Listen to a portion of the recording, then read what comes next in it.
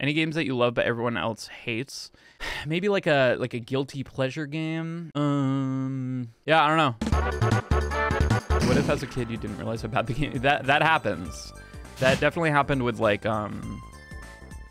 Shadows of the Empire. Like great game, great atmosphere, but it like the entire difficulty of that game is that it plays like shit and it's hard to fucking move. But 64 sucks. Don't even joke about that.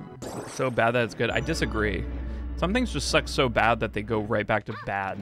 Mystical Ninja for the N64 is also, that's a good run for the most part. There's some weird RNG and really twitchy tech to that run. Mystical Ninja, starring Goemon, is your calm down game. It's the music to that game is fucking amazing. At 564 games growing up, Ocarina of Majora's Mask, Smash Bros, Banjo 2. I never had Majora's Mask as a kid. I had to play that one later, but I had Smash Bros. Banjo 2 was another one that I didn't play until way later. And then Paper Mario was one that I only played at a friend's house. I feel like one of my other prerequisites is like, I want to speedrun a game that doesn't handle like shit, you know? This game handles pretty well, especially because like you can only go in 8 directions.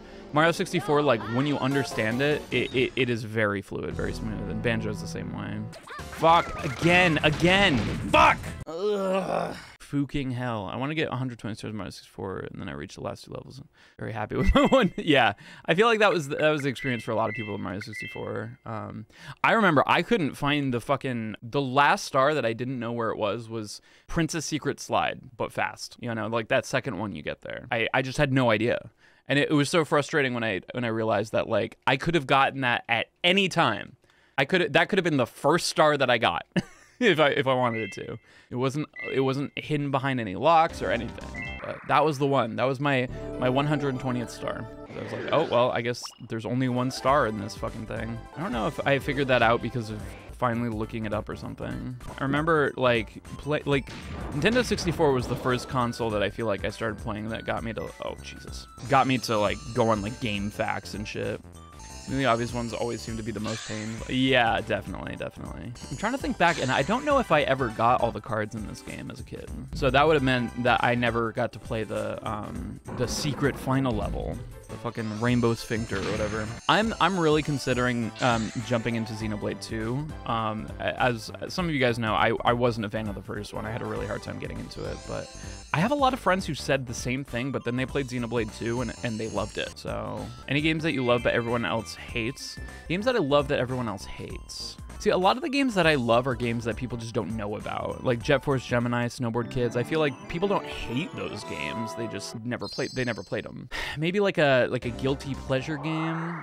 I feel like the big ones are the bad ports of the games on the Switch. I really enjoyed City Skyline on the Switch. I played a lot of that, and like, sure, it wasn't the best performing, but it wasn't bad enough that I like couldn't fucking do it. Like, I had a great time playing it.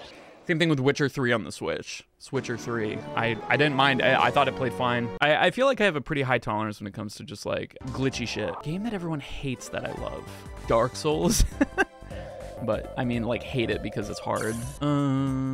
Sudoku for the Switch. Nah. Yeah, I don't know. Pokemon X and Y. I feel like a lot of people didn't like that one. I love that one. That one's great. But I did not like Sun and Moon. Sun and Moon was a hard one for me to get into for whatever reason. X and Y was one of my favorite Pokemon games. Okay, so maybe not that one. I feel like I've talked about this before, but like, do you guys agree? Like, most people, not all, but most people, I feel like they're all on kind of like an opposite Pokemon release enjoyment. So like, if you liked X and Y, you might not have liked Sun and Moon, but you might have liked Sword and Shield. Or you didn't like X and Y, you loved Sun and Moon, but you hated Sword and Shield. I was indifferent about Sword and Shield. I thought there was like really cool elements to it. It has my favorite Pokemon character of all, which is Marnie. But overall, I thought it was kind of a lackluster game, but I didn't hate it. I feel like a lot of people hated it. Like, they hated it because, like, the open world was, like, a complete snooze fest. Yeah. Escape Pokemon appearance, it's not happening. Sorry, Sab. We're talking about games that, like, you love but everybody else hates. Friend who likes Hey You Pikachu, but I've seen them play, and for some reason something about their voice makes the game always recommend. Oh, okay. No one is dumber about Pokemon than Pokemon fans. That does sound like something that I would say. People unironically think it would make sense if ice resisted water. I can see why they think that. I say that you somehow give off even cooler guy vibes in oh, thank you. Appreciate that. I'm always worried that people meet me in real life and they're like, wow, what a fucking douche. What the fuck? You have got to be fucking kidding me, right? This is a joke. I'm being fucking gagged on right now. I'm gagging on a fish cup. Please come up, please come up, please come up. No! Do fish have cocks? I mean, why not? You take that up with the scalies, my friend. You tell them that Sidon has no dick. They'll tell you you have no fucking brain. Sharks have double dicks? That's so fucking sick. You guys remember the double dick guy on Reddit who didn't actually have a double dick? It was all fake and everyone believed him and asked him all these questions like, oh my God, how do you have a sex with two P9? That was wild. It took a long time for him to finally be like, yeah, guys, I was fucking with you. Like, he kind of kept it going for a while. And then he claimed he met a lady with 2 vaginas. Yeah. Spouse by technically you can join males.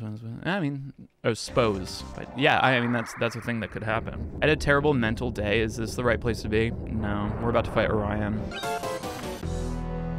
Come here. Fuck. What are you doing? This is hard. I'm not even watching and it's hard for me to watch it. Please die. What if you just died? I feel like that'd be so nice of you. I cannot believe after all that, man. You bitch. You fucking bitch. He loves to go in the pool when the run is fucking dead. I know, it weighs all my, yeah, and then just fucking eats me. That's how it goes. Anglerfish males are tiny parasitic organisms whose only purpose is to physically fuse into the female's body, dying and leaving its testicles with her to use as at her leisure. Damn, really says something about society. Death via become sex toy. Yeah, that's not the death by snoo I want. I mean, I guess after the snoo, who cares, right? I guess it depends on what your feelings are on being an organ donor. I mean, eventually all our organs are donated to the plants. Not, what if you like, I don't know, contain your organs in something, you know what I mean?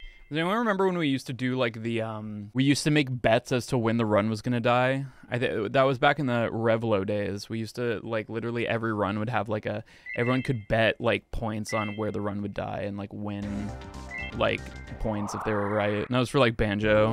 But there was also one that was like, this will be a PB, you know?